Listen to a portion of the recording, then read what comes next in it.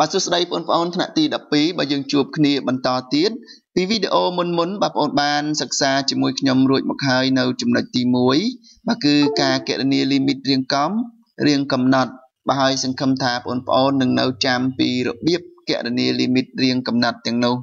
បាទអញ្ចឹងថ្ងៃនេះយើងបន្តចូលចំណុចទី2ទៀតគឺ limit ខាងឆ្វេងនិង limit ខាងស្ដាំបាទ limit ខាងឆ្វេងនិង limit ខាងស្ដាំបាទអញ្ចឹងយើងមើលថាតើ limit ខាងឆ្វេងនិង limit ខាងស្ដាំនេះវាមានលក្ខណៈយ៉ាងដូចម្ដេចបាទមានលក្ខណៈយ៉ាងដូចម្ដេចបាទមុននឹងទៅដល់ការកំណត់ limit ខាងឆ្វេងនិង limit ខាងស្ដាំនេះបាទខ្ញុំសូមឲ្យបងប្អូនទាំងអស់គ្នាពិនិត្យបន្ទាត់ចំនួនពិតមួយប្រសិនបើយើងមានបន្ទាត់ចំនួនពិតមួយដូច្នេះអញ្ចឹងផ្នែកខាងឆ្វេងបង្អស់នៃបន្ទាត់ចំនួនពិតគេកំណត់យ៉ាងដោយដកអនន្តបាទនិមិត្តសញ្ញានេះអានថាដកអនន្តមានន័យថាចំនួនអវិជ្ជមានតូចបំផុតបាទចំនួនអវិជ្ជមានតូចបំផុតហើយផ្នែកខាងស្ដាំបង្អស់នៃបន្ទាត់ចំនួនពិតគឺគេកំណត់តាំងដោយបូកអនន្តបាទដោយបូកអនន្តចំនួនវិជ្ជមានធំបំផុតអញ្ចឹងគឺប្រសិនបើខ្ញុំជ្រើសរើស x01 បាទជ្រើសរើស x01 នៅត្រង់នេះ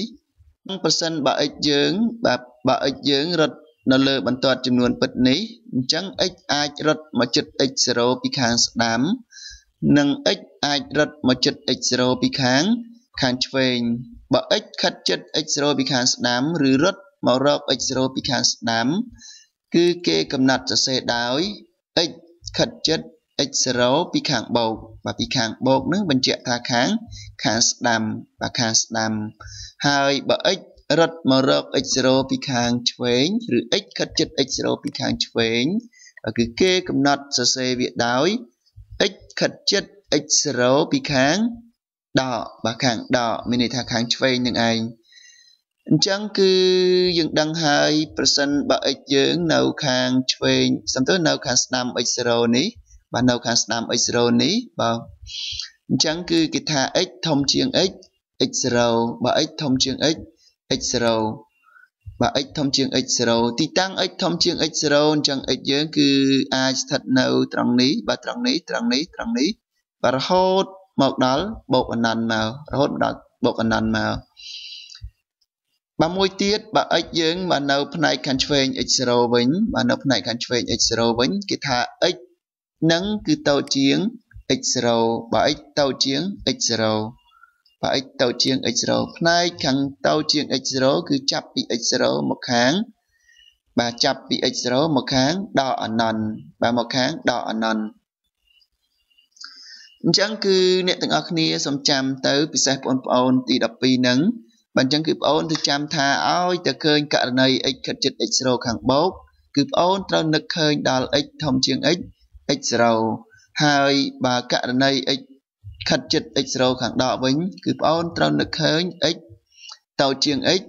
x0 បើ x តូចជាង x0 អញ្ចឹងគេបានជាទូទៅបាទជាទូទៅlimit ខាងឆ្វេងនៃអនុគម f ត្រង់ចំណុច x0 ណាមួយកំណត់ដោយបាទគេកំណត់ដោយបែបនេះគឺ limit x ខិតជិត x0 ខាងដកនៃ f នៃ x បាទនៃ f នៃ x limit x ខិតជិត x0 ខាងដកនៃ f នៃ x បាទនៃ f នៃ x បាទគេកំណត់ limit ខាងឆ្វេងនៃអនុគម fx ត្រង់ x0 ដោយបែបហ្នឹងបាទដោយបែបហ្នឹងហើយកំណត់ limit ស្ដាំបាទនៃអនុគម fx1 ត្រង់ចំណុច x0 ទូទៅណាមួយដោយ limit x ខិតជិត x0 ខាងបូកនៃ f នៃ x បាទ limit x ខិតជិត x0 ខាងបូកនៃ f នៃ x អញ្ចឹងបើយើងនិយាយទៅនឹងបាទនិយាយទៅលើការគណនា limit បាទខាងស្ដាំឬខាងបូកនៃ f នៃ x នេះគឺយើងត្រូវនឹកឃើញករណី x ធំជាង x0 បាទ x ធំជាង x0 ប្រសិនបើអនុគម f មួយនឹងវាមាន limit ខាងឆ្វេងផងបាទប្រសិនបើអនុគម f នឹងមាន limit ខាងឆ្វេងផងនិងមាន limit ខាងស្ដាំផងគេថាអនុគម f នឹងគឺមាន limit ត្រង់ x0 បាទមាន limit ត្រង់ x0 ដែលគេកំណត់សរសេរវាដោយបាទបែបនេះបាទកំណត់សរសេរវាដោយ បែបនេះគឺ limit ខាងឆ្វេងនៃ f នៃ x ស្មើ limit ខាងស្ដាំនៃ f fx អញ្ចឹងអ្នកទាំងអស់គ្នាសូមចាំប្រសិនបើគេឲ្យបង្ហាញថាអនុគម f1 មាន limit ត្រង់ x0 គឺ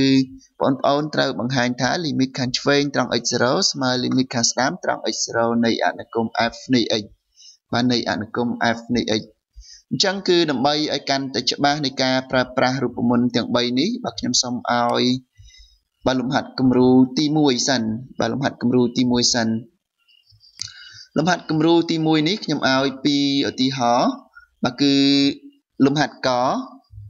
គេឲ្យអនុគមបាទគេឲ្យអនុគម f នៃ x1 ស្មើជាមួយនឹង 2x បូក 6 ប្រសិនបើ x ធំជាង 2 បាទ x ធំជាង 2 ហើយស្មើនឹង20ដក 5x ប្រសិនបើ x តូចជាងឬស្មើ 2 បាទ x តូចជាងឬស្មើ 2 បាទសំណួរសួរថាតើអនុគម f នឹងមាន limit ត្រង់ x ស្មើ 2 ឬទេបាទមាន limit ត្រង់ x ស្មើ 2 ឬទេបាទមាន limit ត្រង់ x ស្មើ 2 ឬទេអញ្ចឹងអ្នកទាំងអស់គ្នាត្រូវដឹងថាបាទដើម្បីបង្ហាញថាអនុគមមួយមាន limit ត្រង់ x0 គឺយើងបង្ហាញថា limit ឆ្វេងស្មើនឹង limit ស្ដាំបាទ limit ឆ្វេងស្មើនឹង limit ស្ដាំអញ្ចឹងគឺយើងទៅមើលដំណោះស្រាយទាំងអស់គ្នាអញ្ចឹងគឺយើងមានខ្ញុំសូមកណនា limit ខាងស្ដាំនៃ fx បាទ limit ខាងស្ដាំនៃ fx បាទខាងស្ដាំគឺខ្ញុំបានបញ្ជាក់ហើយខាងស្ដាំមានន័យថា x ខិតជិត2ខាងស្ដាំឬខាងបូកគឺ x ធំជាង2បាទ x ធំជាង2អញ្ចឹងយើងទៅមើល fx របស់យើងករណីធំជាង2ករណីធំជាង2ករណីធំជាង2គឺ fx របស់យើងស្មើនឹង 2x បូក 6 បាទស្មើនឹង 2x បូក 6 បាទ 2x បូក 6 អញ្ចឹងគឺយើងបាន limit x ខិតជិត2ខាងបូកនៃ f នៃ x ហ្នឹងគឺស្មើនឹង limit បាទ x ខិតជិត2ខាងបូកនៃ 2x បូក 6 2x បូក 6 អញ្ចឹងគឺយើងយកបាទ2នេះមកជំនួសត្រង់ទីតាំង x ទៅបាទខាងបូកក៏ដោយខាងដកក៏ដោយទីតាំង x គឺយើងជំនួសដោយបាទតម្លៃ2នឹងដូចគ្នាអញ្ចឹងយើងបាន2គុណនឹង2បូក 6 នេះបាទ2គុណនឹង2បូក 6 2គុណនឹង2នេះ4បូក 6 គឺ10បាទគឺ10បើយើងគណនា limit ខាងឆ្វេងមួយទៀតមក limit ឆ្វេងនៃ limit x ខិតជិត2ខាងដកនៃ f នៃ x បាទស្មើជាមួយនឹង limit x ខិតជិត2ខាងដកនៃបាទនៃអីបាទ2ខាងដក2ខាងដកមានន័យថា x តូចជាង2អានេះគឺយើងមើលករណី x តូចជាង2ករណី x តូចជាង2 fx របស់យើងគឺស្មើជាមួយនឹងបាទ20ដកឲ្យ 5x បាទស្មើជាមួយនឹង20ដកឲ្យ 5x អញ្ចឹងគឺយើងបាន limit ខាងឆ្វេងហ្នឹងស្មើនឹង limit x ខិតជិត2ខាងដកនៃ20ដក 5x 20ដក 5x អញ្ចឹងយើងចំនួន2ចូលទីតាំង x ទៅគឺយើងបានដក5គុណនឹង2គឺស្មើជាមួយនឹងដក10ដក10បូក20នេះគឺស្មើជាមួយនឹង10បាទស្មើ10ដោយសង្កេតឃើញថា limit ខាងឆ្វេងបាទ limit ខាងឆ្វេងនៃអនុគម fx ស្មើនឹង limit ស្ដាំនៃអនុគម fx ហើយស្មើជាមួយនឹង10ដូចគ្នាបាទស្មើជាមួយនឹង10ដូចគ្នាអញ្ចឹងគេថាអនុគមនឹងគឺបាទគេថាអនុគមនឹងយ៉ាងម៉េចគេថាអនុគមនឹងគឺមាន limit បាទគេថាអនុគម f នឹងមាន limit ត្រង់ x ស្មើ2បាទមាន limit ត្រង់ x ស្មើ2បាទចឹងសង្ឃឹមថាអ្នកទាំងអស់គ្នានឹងតាមទាន់យើងទៅមើលលំហាត់គំរូខមួយទៀតលំហាត់ខគេឲ្យអនុគម c នៃ x1 ស្មើជាមួយនឹង 4x ដក 1 ប្រសិនបើ x តូចជាង 1 ហើយស្មើនឹង 7ដកឲ្យ 3x ប្រសិនបើ x ធំជាង 1គេសួរថាបាទគេឲ្យបង្ហាញថាអនុគម c គ្មាន limit ត្រង់ x ស្មើ1បាទគ្មាន limit ត្រង់ x ស្មើ1បើវាមិនមាន limit ត្រង់ x ស្មើ1មានន័យថាទាល់តែ limit ខាងឆ្វេងបាននៃ fx ត្រង់1បាទ limit ខាងឆ្វេងនៃ fx ត្រង់1ខុសពី limit ខាងស្ដាំនៃ fx ត្រង់1បាទត្រង់1អញ្ចឹងយើងទៅមើលដំណោះស្រាយទាំងអស់គ្នា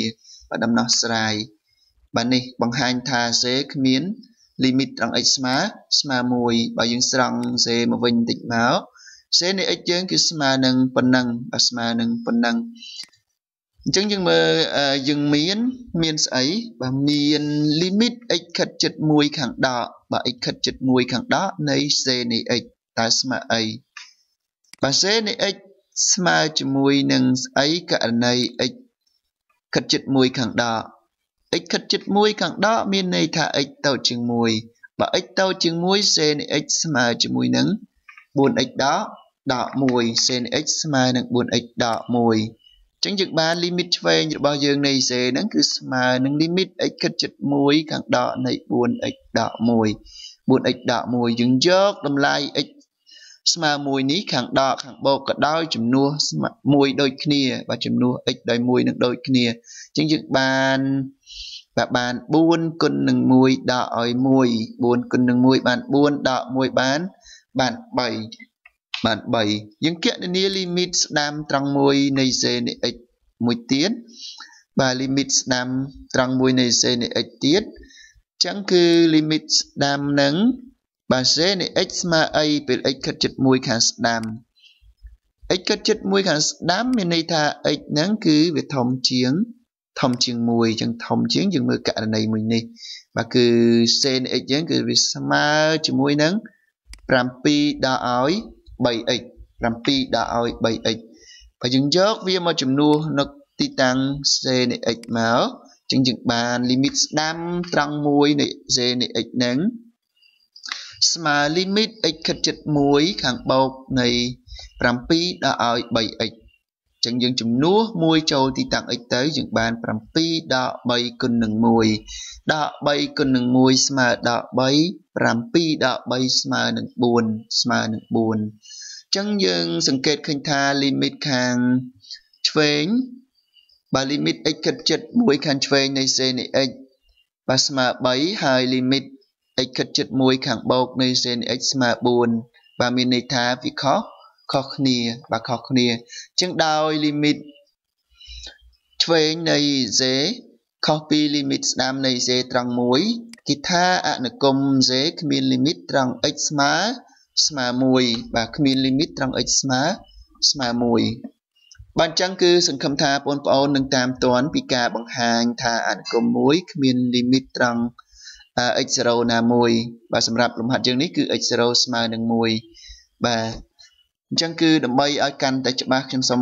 ជូនលំហាត់អនុវត្តដល់បងប្អូនចំនួន2បាទអញ្ចឹងគឺដើម្បីឲ្យកាន់តែច្បាស់គឺខ្ញុំសូមជូនលំហាត់អនុវត្តដល់បងប្អូនចំនួន2ទៀតបាទគឺលំហាត់កគេឲ្យអនុគម fx បាទស្មើជាមួយនឹងប៉ុណ្ណឹងបាទស្មើជាមួយនឹងប៉ុណ្ណឹងបាទគេសួរថាតើអនុគម fx ហ្នឹងមាន limit ត្រង់ x ស្មើ3ឬទេបាទ limit ត្រង់ x ស្មើ3ឬទេបាទហើយលំហាត់ខគេឲ្យអនុគម z នៃ x បាទស្មើជាមួយនឹងបាទ 5x បូក6ប្រសិនបើ x តូចជាង2ហើយស្មើជាមួយនឹង23ដល់ 3x ប្រសិនបើ x ធំជាងឬស្មើនឹង2បាទគេឲ្យបង្ហាញថាអនុគម z គ្មាន limit ត្រង់ x ស្មើ2លំហាត់អនុវត្តកហើយនឹងខនេះគឺមានលក្ខណៈប្រហាក់ប្រហែលទៅនឹងលំហាត់គំរូកហើយនឹងខរបស់យើងអំបញ្ញមិញអញ្ចឹងសង្ឃឹមថាបងប្អូននឹងអាចបាទអនុវត្តធ្វើលំហាត់នេះបានអញ្ចឹងគឺខ្ញុំសូមបន្តទៅលំហាត់គំរូទី2ទៀត